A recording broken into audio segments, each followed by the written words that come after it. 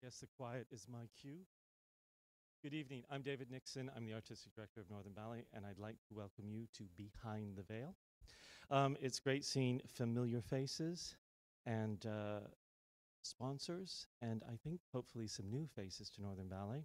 I'm particularly thrilled that Keith Howard is sitting there in the audience, a great supporter of the company, and also Graham and I think some others from First Direct who have just become a fantastic support to this company. And I'll tell you a little bit more about that at the end of our program.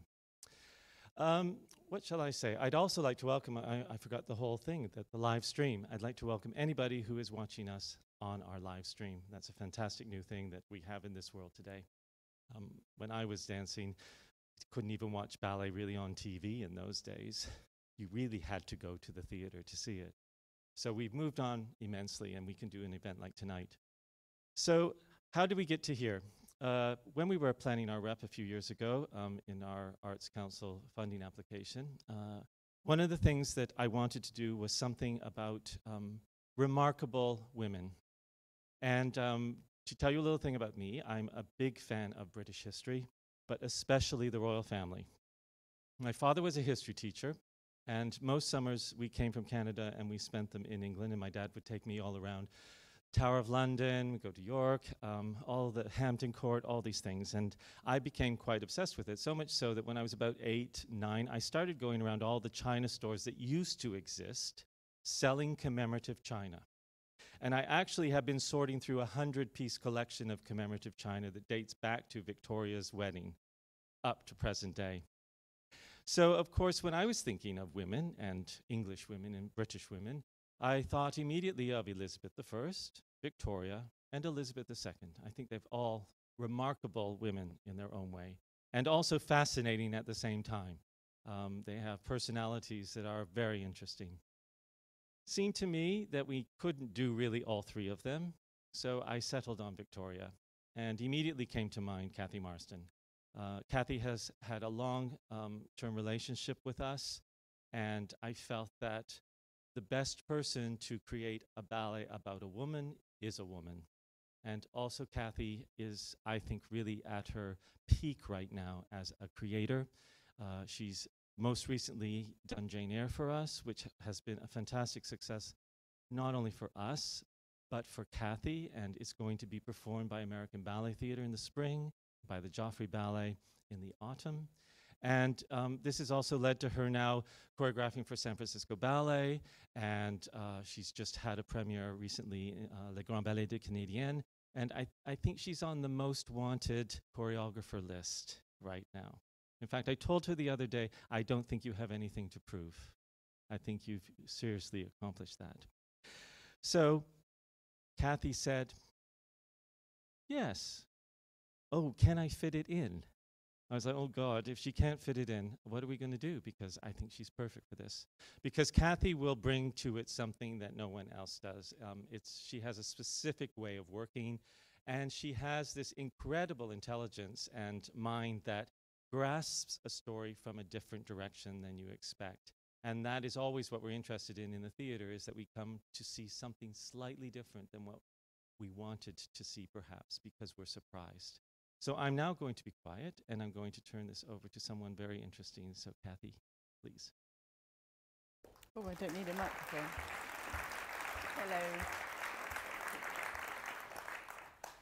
So I should explain a little bit. David said I often take things from slightly unusual angles. And with Victoria, this was a huge challenge, because I keep using this expression. She essentially, her life takes up about 100 years of world history, more or less, and there's many different perspectives from which you can view it. And lots have been done. There's numerous TV programs and biographies and films, and not that I felt that we had to take a different or a new original angle, but I felt that we needed to take a perspective that didn't say we know who Victoria was, because I don't think she's that sort of lady. You don't know who she was. She was so many different things to different people. So I invited Uzma Hamid, who's going to join us in a little bit, to be part of the project with me as a dramaturg and to write the scenario with me. And we spent a couple of months more or less independently researching we read sort of wedge-sized books, some biographies of Victoria that led to books on the different parts of the empire, and Victoria as a mother, Victoria as a queen, all different angles. And over this time, we emailed to each other any little snippets that we found interesting. And then Uzma joined me. I live in Switzerland. I live in Bern with my family, and she joined me in Bern for a week, and we filled my living room with Post-its.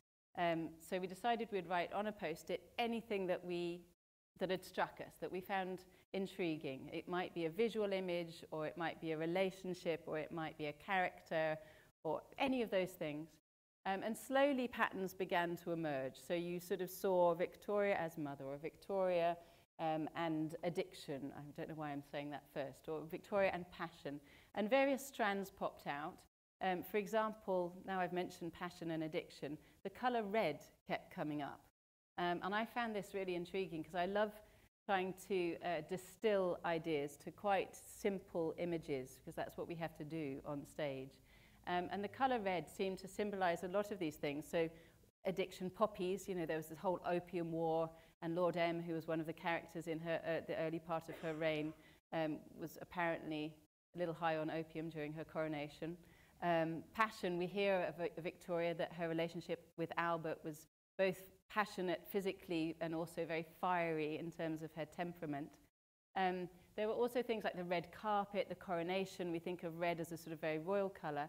And then I came across the image of her diaries, and she wrote thousands, or not thousands, but hundreds, a lot. She wrote every day hundreds of words, letters to friends and acquaintances and family, but also her personal journal. And apparently these journals were red. And I thought, wow, so red became a big Post-it. On the other side, we came across this little nugget of a story that no one really knows if it was true or not. It's a sort of myth, I guess. And it was about the night on which Albert died. So obviously Albert was the love of her life. They met very young, and they actually didn't fall in love straight away. But when they did fall in love, she proposed after 5 days, I think. And big relationship, very passionate, a lot of stuff happened, but then he died very early on. And it was absolutely heartbreaking, devastating to her. And we know, of course, the image of Victoria as the widow forever after, that sort of figure in black. And apparently on the night that Albert died, she'd had 9 children, by the way, in case you didn't know that. She ran to the bedroom of the youngest child, Beatrice, who was then aged 4, and gathered Beatrice in her arms and wrapped her in Albert's dressing gown, which, by the way, was dark red, and took her to bed, and kind of never let go. Obviously, that's sort of metaphorical, but Beatrice then became her companion throughout her whole life. And while all the other children were sent off into these more or less arranged marriages around Europe and really created the royal dynasty that we know about, Beatrice was very much kept at her mother's side. And, you know, my instinct was, gosh, that must have been awful. The more I get to know about Beatrice, I don't know. There was a very special love and loyalty that developed between these two women. And it's been a really interesting process working with the dancers to find out what that relationship was. And was it like, did Beatrice want to rebel and go and have a life elsewhere like her siblings, or actually was she happy and fulfilled being her mother's, I don't want to say shadow because that's wrong. Her companion is probably the best word. In some ways, she was an echo of her mother. The echo thing is enhanced because at one point, literally behind her mother's back at a wedding, a family wedding, Beatrice managed to meet a man. Now, until this point, Victoria had told, you know, no one was allowed to talk about husbands, romance, anything like that in front of Beatrice. But on the day of a wedding, Beatrice managed to meet Liko. I'm just pointing over here because Sam over here is being Beatrice, old Beatrice, and Miki is being young Beatrice, and Sean is being Liko. So I want to do this introduction before we start the rehearsal. So they meet and they fall in love, and Victoria is furious, absolutely furious, and bans the wedding. And Beatrice, even though she's terribly shy, sort of holds her ground, which is quite out of character, for 7 months. She lives with her mother, hardly speaking to one another. And finally, Victoria is persuaded to come round and allow them to marry on the condition that they live with her in her palace, which wasn't very, it lasted for 10 years and they had 4 children, but unfortunately, Liko was this athletic, ex-soldier or military man, and it was very frustrating to him to be sort of caught up in this very domestic royal household. So after 10 years, he rebelled and went off back to join the military, and unfortunately got killed even on the boat going to the war that he was going to. So Beatrice became literally her mother's echo in that she was also a widow even longer than Victoria. I should jump to the end of Victoria's life here. So just before she died, we think, Victoria entrusted Beatrice with all of her written work. So it's a little unclear as to exactly what the instruction was, but Beatrice certainly understood that she should take care of all of the diaries that Victoria had written and make sure they were fit for publication. Victoria was very conscious of her image and what she would leave behind, her story, I guess. She was a storyteller herself. And so Beatrice, over the 30 years after her mother died, rewrote all of the diaries. How many? 111? 122 were reduced to 111. So she wrote the whole thing, and you'll notice there's a difference there. The reason that there were less in the end was because she edited them. And this is quite controversial historically, because she didn't write down every word that Victoria wrote. She took some bits out and she rephrased. And so what we think we have of Victoria's sort of first-hand evidence is actually not from Victoria. It's Victoria through the eyes of her daughter. And I found this an incredibly interesting perspective from which to view this remarkable woman that David had invited me to choreograph. So the whole ballet, even though it's called Victoria, is actually told from the point of view of Beatrice. And we experience Victoria's life through her eyes as she takes on this enormous task of rewriting it. I know we'll talk about this later, so I'm not going to talk too much now, but I wanted to give you that introduction because the first bit that we're going to work on tonight is actually not with Victoria. It's probably one of about 8 minutes in the entire piece that Victoria is not on stage. And it's a trio. So we have Sam, or Pippa, sorry. I know this brilliant dancer since a very long time, and she was called Sam when we knew her the first time. So it's Pippa, and it's the 4th time, isn't it, that we've collaborated. The 4th ballet that I've made for Northern Ballet, and Pippa's been in every one. And it's am I allowed to say that? Yeah. It's her last one, and I'm so honoured that she's going to be the guide through my last ballet. She's an incredible artist. So she's old Beatrice. When I say old, she's actually supposed to be the same age as me, and I have to share this little anecdote. We're more or less the same age. Are we allowed to say age? Yeah. How old are you? 40. She's 44. And, because she's only small. No, but it's lovely to play. I know. You say it, because you said it so funny. I said to Cathy, I said it's wonderful to play a woman my own age. I'm not pretending to be 21 or 11 or 80. Beatrice was 44 when her mother died, and that's how the ballet starts. So she's finally, you said on the first day, after a career of being children and grandmothers, she's playing her own age. Miki, on the other, how old are you? 22. So she's not that far. So Miki is being Sam's younger self. So sorry, Pippa, I'm sorry. So Pippa is looking back and rewriting the diaries and remembering the experiences that she shared with her mother and the various characters around. And Miki is the Beatrice that's living them, so sort of sits in Pippa's imagination, if you understand what I mean. So we're going to work on this moment. It's the happy moment in the ballet where they've finally been allowed to get married. Sean is being Liko, and they've gotten married, and Victoria has just left the room for 4 minutes, and there's this duet, and it was supposed to be a duet of happiness, and then I felt like I wanted old Beatrice to really be, if there was any moment that she would sort of completely be consumed by and want to relive, I felt that it was this moment. So I said, okay, we're going to make this a trio. And the rule is, and you can tell us if you see us breaking it tonight, they are not allowed to see her, and there are no lifts, so it's really quite intricate and involved, but there aren't any lifts. So many lifts you would use a grab, and we're not going to let that happen because he can't grab her because she's not there. Do you understand what I mean? I can grab him. She can grab him because it's her memory. She can do what she wants. So she can do, like any partnering needs to sort of exist in kind of weight bearing or slides or these kind of things, but you can't actually really do that. And if you see it happen, you can lift up your hand and give the correction. I think I've talked enough. I was only supposed to talk 5 minutes, so let's start. Should we go? So we're really rehearsing now. We've made this trio, but we haven't really rehearsed it. So this is like real. This is actually happening. Okay. And I didn't introduce Christelle. Christelle is the wonderful rehearsal director of Northern Ballet, and I begged her to join us because she's much better than I am at technical things. So she might help tonight.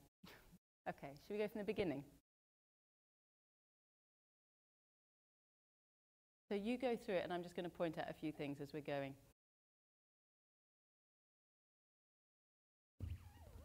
Okay, I'm already going to point things out. So this is a bit of a motif of Beatrice. She was known as the shy princess, so she just stands a bit like this quite often.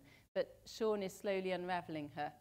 And Sean liked to go bike riding, didn't you? He was given a bicycle, because of course bicycles were a thing of the Victorian era. So let's go again. Sorry, I'm going to interrupt you all the time.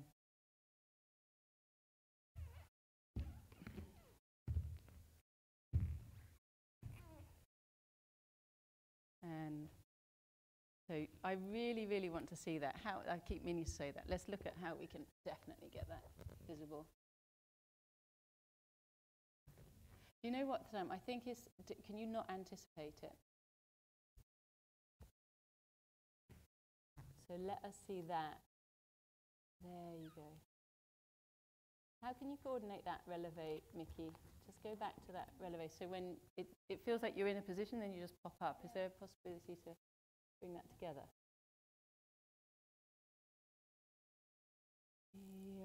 Yeah, almost.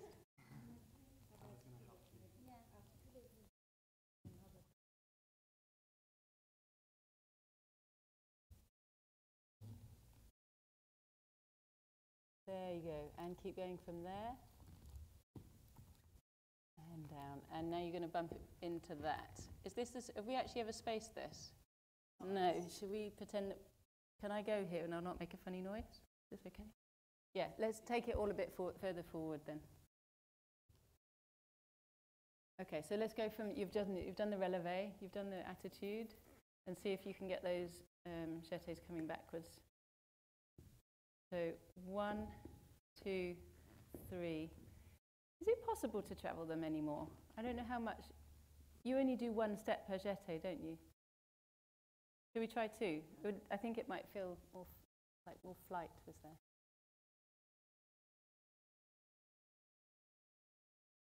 And 1, da-da, 2, ja-da-da.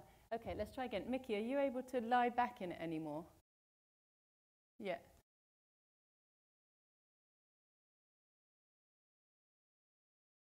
Yeah, that's nicer.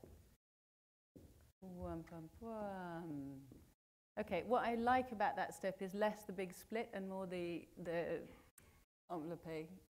So let's see. The transition between the last jeté and the lift. Can we check that out? So, and now, okay. You almost need to turn out less. Because if you go like that and you're super pretend that I don't see the knee, so you kind of need to show me the knee coming down there. Yep. And whee. Yes, that's beautiful. That was really good. And there. Whoa. Okay, is that safe? Yes, apparently. Can you just confirm with the audience that we're safe? Okay. Let's do it one more time. So you've done the enveloppe, you're sliding in. And, yeah, they're fine.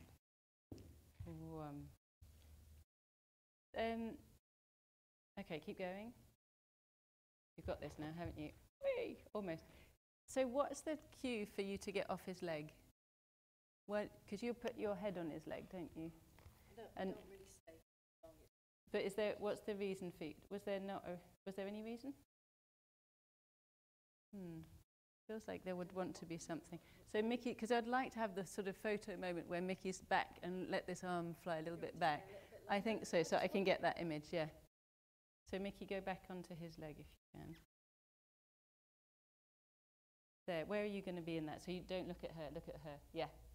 That's it, that's the image. Ah, well that's a sort of beautiful thing. So if she's there, and you have to be really careful not to look at Sam, so that was lovely when you come right round. And if as Miki's hand is coming, that would be a good reason for you to locate the leg. Yeah. And then, right, let's carry on from there.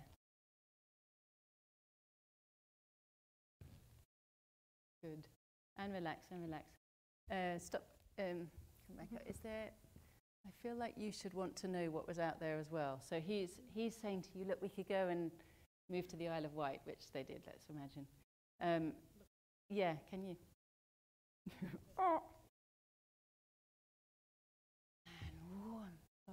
Yeah, a bit tricky, isn't it? It was a bit stilted.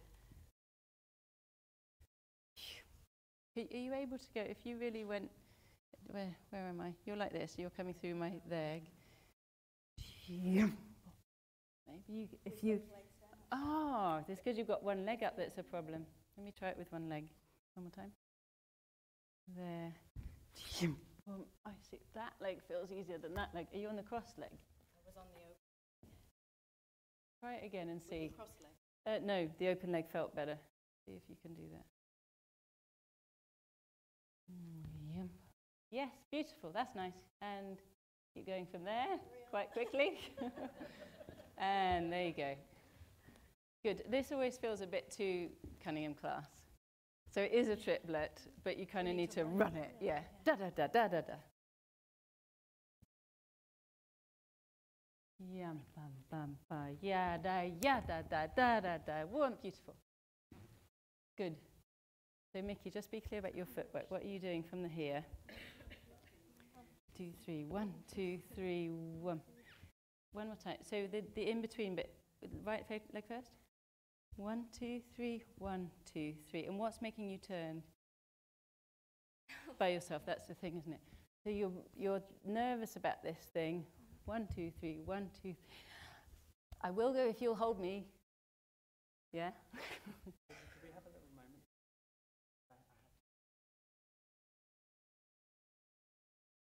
Make that a thing with her. Yeah, should we try it from the triplet?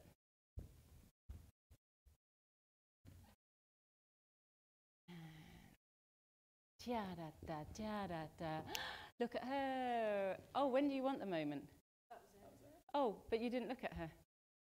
Did you mean a moment of looking at Miki? No. No, she meant Just not in the just timing. to go. Timing. Sometimes she comes really quick. Could you have looked at her?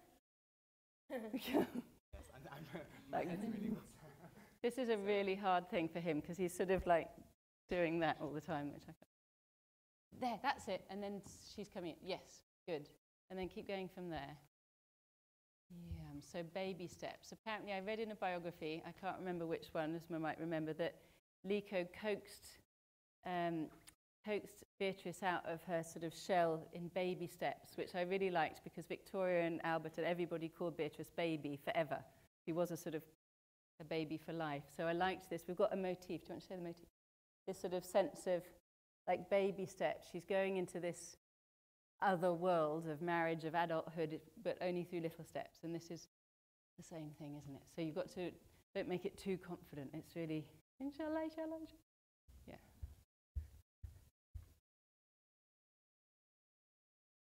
And yeah.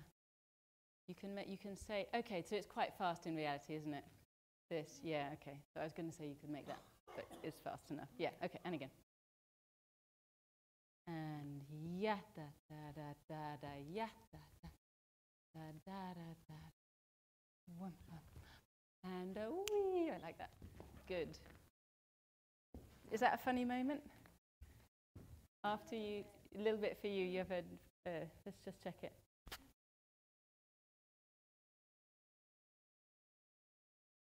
You need to. Okay, try it once more with two of you. And go la da da da yum. What are you trying to land on? 2 feet? Because I just see a little shuffle at the back. Tombe. Okay.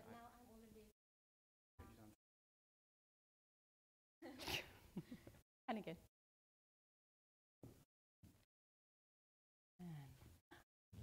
Tombe. That's better. Oh, well, it was better for her and then it wasn't you. Any thoughts? You don't change grip. I think it's, yeah. Okay. Yeah. Good, that is better. Yes. Good. Okay, and again, so I really want to see, this is a little motif as well, which they did it one day. For me, it's like a little bird, you know, you don't catch a bird like that. You put something on your hand and she comes and he protects her. Could you lift your elbow a little bit? Yeah. So she's just there. That's lovely. But I want to see the preparation of it, which would mean, how do you get into it? Light. Could you just do something with your head that, so I see that motion. Yeah. Yeah, right, once together. Sorry.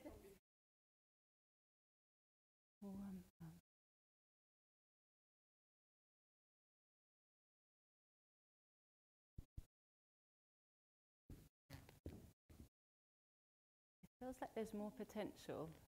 You're doing this, and are you stepping on this leg? Yeah.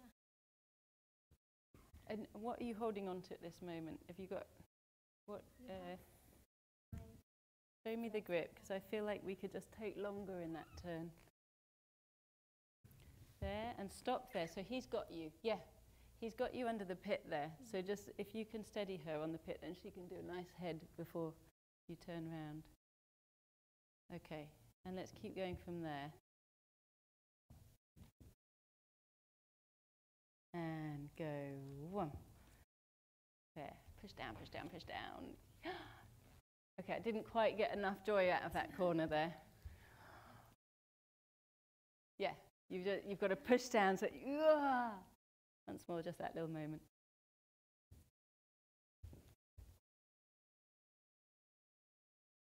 And push, joy, joy, joy, joy, joy, joy, joy. Almost. And again. Is it hard without music? Is it easier with it? It's really nice music. Okay, they're telling me I've got 5.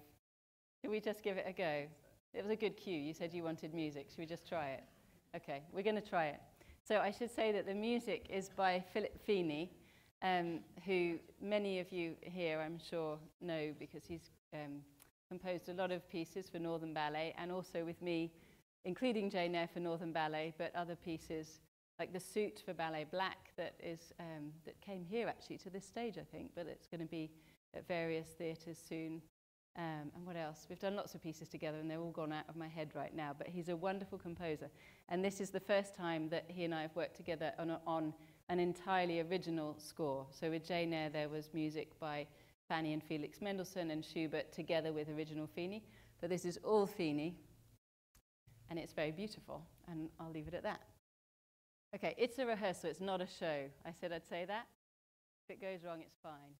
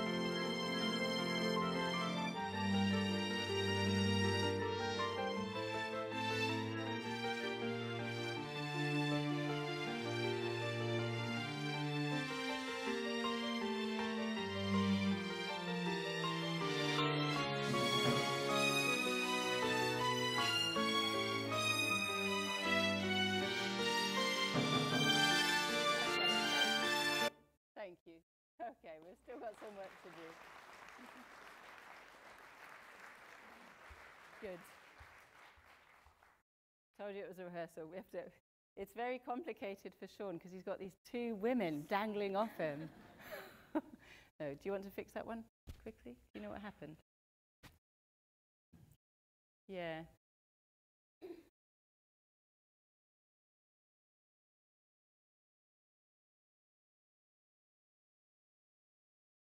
So she's going.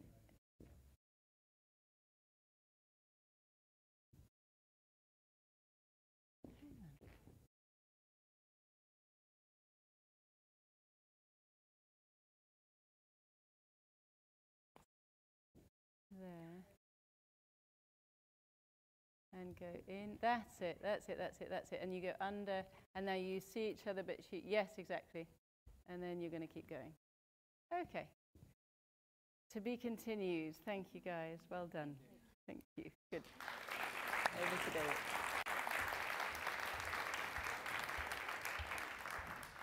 Thank you very much for that. Very interesting. Some beautiful moments there, especially when she just disappears and then comes back into it. And I love the moment when she was being lifted around. Yeah. And she felt that we remember the joy. This one. Yeah, it's beautiful, actually. Yeah. Anyways, moving on. Now we come to the Q&A portion of this, and there should be some chairs being set up. Am I supposed to set up the chairs? Anyways, here they come, magically. We're going to be joined by Professor Rosemary Mitchell, who is a professor at Leeds Trinity University of Victoria Studies. I didn't know there was such a thing as just, it is Victorian. I questioned that. So of Victorian Studies, and you're also the Deputy Director of the Leeds Center for Victorian Studies. So who perfect to do a Q&A on a ballet about Victoria? And she's going to be joined by Uzma, who we're really thrilled to have collaborating with us for the first time up here in Leeds, and of course, Cathy. So if you want to take a seat. We haven't organised an order, have we? Yeah.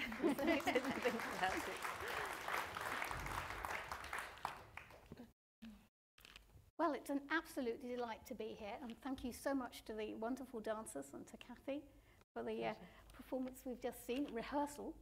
I've got some questions for both of you. In particular, I suppose to some extent you've already talked about this, Cathy, but I mean, Queen Victoria's reign is very long. So I really wanted to ask, you know, there's a lot of change for her, there's a lot of change for her country. I really wanted to ask, how do you deal with trying to put this all into one performance? Do you want to, I've talked a lot, do you want to give it a go? I think we were very keen that we don't try to put it all into one performance, and that isn't our role in making a ballet, but that we're trying to find a way in that speaks to us as the people who are making it, but hopefully will also speak to the audience. And thirdly, hopefully will say something that they perhaps don't know that much about. So there's quite a lot about Victoria and Albert and the Great Romance, and latterly there's been quite a lot about Victoria and her children and her being quite a sort of domineering and overbearing mother. But it was certainly news to us that Beatrice had edited these diaries of Victoria, and once we found that out, it seemed almost a gift, because we were keen as well to say something about history and the writing of history, and the fact that in many ways it belongs to those who tell it. And of course, this year is the bicentenary of Victoria's birth, and it seemed important to, as Cathy said, not to give a sense that, oh, Victoria's somebody that we know and we can actually present you something that's clear and defined and really absolutely certain that that's what her life was, but that it's always nuanced and interpreted and seen through somebody's eyes. And that was quite important to us, to find a way of talking about history as well as talking about Victoria herself. Really interesting. Did you experience any particular problems, or do you find it difficult telling a story backward? Because in Well, a sense, maybe we should explain about the structure. So once we'd established that we wanted to tell Victoria's story through Beatrice's eyes, we decided that logically, if we start on Victoria's deathbed, essentially, we see her give this task to Beatrice and then she dies. So Beatrice is sort of in this archive. The set is a giant archive of books So it's slightly expressionistic. There's more books than there really were. But what's the first thing you do? And we felt that the first thing you might do is remember. So not go back to, well, you know, what was the first diary entry necessarily, but what can I remember of my mother? And without having sort of children in the ballet, which we didn't feel we needed to necessarily, we go back to, let's say Beatrice is roughly 14, so an early adolescent. And she, of course, remembers her mother with John Brown. You know, that's who the man in her mother's life was at that point. And so we work through Act 1, we work through the second part of Victoria's life. And in that half, Beatrice, as I've explained, meets Liko, and there's this relationship with Liko, a happy moment, and then they're living with Victoria, he goes off to war and he gets killed. And suddenly she becomes the widow, almost a mirror reflection, if you like, of Victoria. And this seemed to be the kind of crux moment in the ballet where older Beatrice, looking back, suddenly sees herself becoming her mother and reflecting her in this sort of black dress, and has a bit of a crisis. You know, how has this happened to me? How have I become that? And who was that? All my mother was what was she under this black tent that we nickname it in the studio, this huge black dress? And so that then leads us into Act 2 to peel off that dress and see what was she underneath. And then, of course, Beatrice then experiences her mother as she never knew her in the first half of Victoria's life. If I could pick that up, I'm particularly interested because a lot of the recent research from kind of a Victorian studies point of view has stressed that, in a sense, Victoria is not the first Victorian. The image we often have, however, of this very prim and kind of, proper middle-class lady, is not really very accurate when you're looking at the younger Victoria, who is frankly a teenage tearaway in many ways. She likes parties, she likes dress, she likes sex, she doesn't really like babies, she thinks they're frog-like and they're a bit of a hindrance on her life with Albert. So I wondered, is Beatrice in a sense discovering this unexpected young Victoria as and she we imagine the she's sort of taming it. So we'll later see, you use the S word, so I will too, the sex duet. We call it the passion duet. But yeah, we imagine that first night after she's married. And Beatrice, and Pippa does it brilliantly, is reading about this and quite discreetly, but in ever such a dry English way, there's that page out. We don't need to know that. Thank you very much. There's been a lot of recent coverage of Victoria's life, and I'm thinking of the film The Young Victoria, right at the other end of her reign, very moving Judi Dench Victoria and Abdul kind of film as well, the TV series, which is obviously rolling forward. I wondered, did you find these an influence and inspiration, or were there other things that were, besides perhaps the diaries, were talking to you kind of visually? A lot of books. We're both quite bookish, aren't we? Yeah.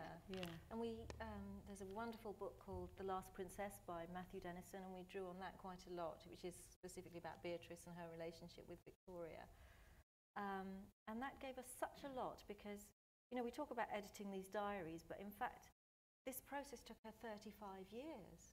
So as well as spending most of her life with Victoria, she then goes on after Victoria's death and spends another 35 years devoted to her mother's memory. And we were just talking today about how this process of editing then becomes so much more than just presenting something that's fit for public consumption, and actually becomes something that's really transformative for Beatrice herself. And so yes, it's about the writing of history, and yes, it's about Victoria's PR, and yes, it's about mothers and daughters, but it's also ultimately about how we deal with loss and how we deal with death. And if you approach it with love in the way that Beatrice so kind of unselfishly does throughout her life with Victoria, that it can be something quite transformational in the end. Sounds very moving. It was. We were choreographing today that Beatrice's solo right at the end, and we were all a bit wobbly-chinned. Albert is the love of her life, and he's also, the guide who makes her into the sort of constitutional queen she develops into. He also, to some extent, represses her. It has to be said. DNB article says, she loved him, he diminished her.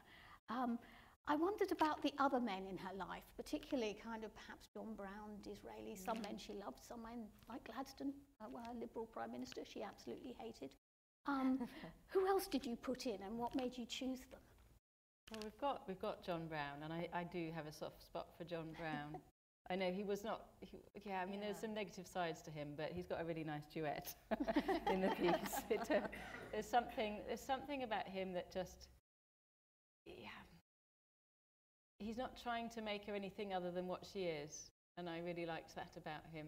He's letting her be who she is, or that's how it turned out in the studio. There's Lord M, and I have a soft spot for him as well, Lord Melbourne. When David asked me to create the piece, I think he emailed me on a Friday night, would you like to make Victoria? And I took the Saturday to binge watch the ITV series, which I hadn't yet. And he emailed me on Saturday, well, and I'd only got up to Lord M, but I already knew that was, okay, yes, is the answer. So he's in there. But Disraeli you mentioned, and he's a fantastic character. And actually, talking of books, this book came a little late in the day for the main part of our research, but is it the Lucy Wolsey book? One, yeah. There's a wonderful chapter about tea with Disraeli in it, and just a couple of anecdotes that I love. Apparently, she says, Victoria was coming for tea, and he cut off the bottom of one of his dining room chairs so she wouldn't, feel uncomfortable because she was rather little. And he placed a sculpture or a statue of John Brown with his famously gorgeous legs in the hallway so that Victoria would sort of see John Brown as he was coming in. And Disraeli's this terribly flamboyant character, and we've got one scene which we did put in not for any real narrative purpose. It's when Disraeli makes her Empress of India, which was important to us, but we probably could have nailed it in the Parliament scene that we've got before. But I just felt this image of almost like a Mad Hatter's tea party, where you've got, it's in my, I don't think this actually happened, but tea with Disraeli, John Brown, Beatrice and Victoria, and it's terribly Alice in Wonderland. And of course, Lewis Carroll based the Red Queen, isn't it, on Victoria, and I think Disraeli is a character, I've forgotten which character in Alice in Wonderland as well. Bill the Lizard or something. And then Beatrice is very Alice, and I think Leopold had a relationship with the real Alice, didn't he? So there's this real Alice in Wonderland connection, and it's just a detail. You're not going to need to know that if you're watching the ballet, but for us it was really inspiring, and as inspired choreography. Absolutely wonderful. Can I ask, obviously you focus very much on Queen Victoria's life.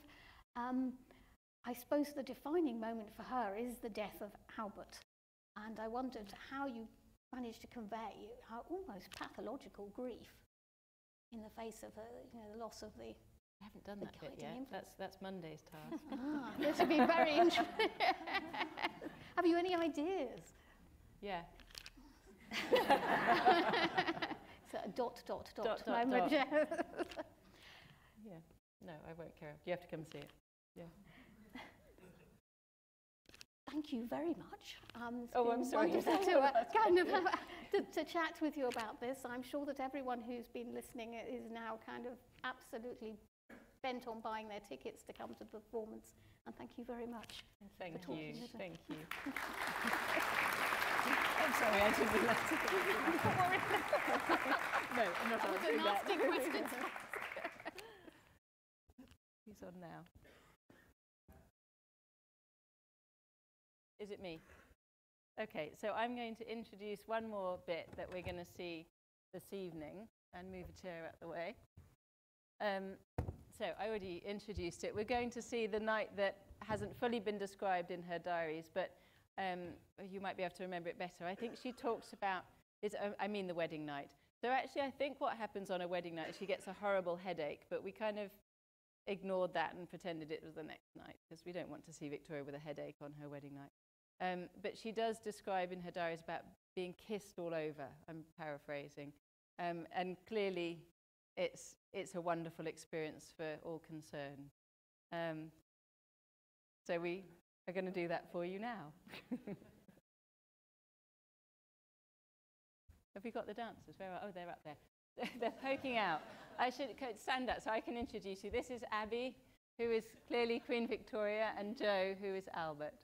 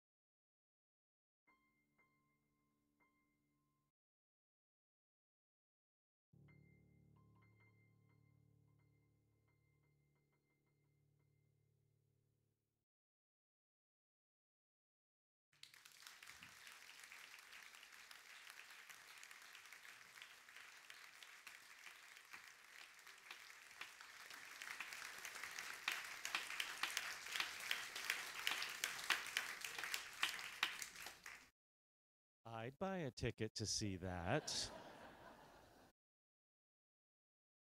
Definitely.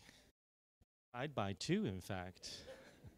I'd like to thank Cathy so much for sharing. It's quite difficult at this point in the process to sort of check out a bit and be so entertaining and welcoming to our public, and we really appreciate that from you.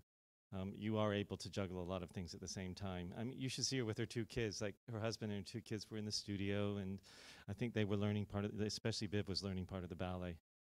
Yeah, she did draw the poster. She showed me that. She wouldn't speak to me, but she did show me her poster, which was, told me she was very proud of her mother, I think. I'd like to thank the dancers, who I think have disappeared already, for doing such a great job. And for Andrew at the piano. We love Andrew. He's just fantastic.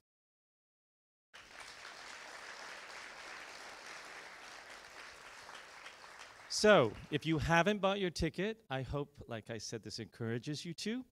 But also, you can have a slightly different experience with this ballet, because on June 25th, Victoria hits the cinemas, the big screen. And it is a very different experience, I think, watching the other movies that we've made in the past few years. So please think of that. Also, if you have any young children, we're also presently in the cinemas with some of our children's ballets. So we're kind of everywhere at the moment, which is really great. I'd like to thank Uzma, as well as Professor Mitchell, for joining us this evening. That was you really did a beautiful job of that Q&A. You really, sometimes it can have a moment in there where everybody's like, but you just kept it moving, and the questions were fantastic, and you had 2 quite wonderful people to talk to. So I think that always makes it work so well. So I'd really like to mention First Direct, because for quite a while now, they have been a sponsor of Northern Ballet, but it has really grown up over the years. And recently they became our tour sponsor, and also have dressed up our, you call them lorries, but I want to call them trucks, that move our sets. And I'm sure some of you may have seen our beautiful images are on these massive trucks. And it's just a very beautiful thing to see, and it's a great advertisement, I think, for both of us. But now, they've really stepped up and done an amazing thing, and they've now become our national stage and screen sponsor, which is just amazing. That's what's allowing us to do, for instance, Victoria, and to continue on presenting some of our work at the cinema. So I'd really like to thank you. I mean, it's just fantastic, and it's essential to us. And I think the last thing I have to say this evening is enjoy a drink, but if you have enjoyed this evening, please consider donating to our Victoria Costume Appeal, which is being launched this evening. Our wardrobe is actually phenomenal with what they do up there in kind of not that big a room. And right now it does feel like there are elves coming at night trying to get these many costumes that have grown over the process here with Miss Marston. It was kind of a little ballet when it started, and now it's a massive ballet. All these red people and all these soldiers and things and politicians and coats for days. I've had several of them on, and I do look quite good in some of them. And they just really do a sensational job, and there are lots of costumes to be made, and it takes a lot of time to make a dancer's costume, because it isn't like ordinary clothing. It has to look like it, but it has to be able to move, so, and be comfortable to dance in. So I think that's it from me. Thank you all. Thank you those out there in the world who are watching us now. I hope you enjoyed it too. I can't see you, but I do feel your energy. So thanks a lot. Enjoy the evening.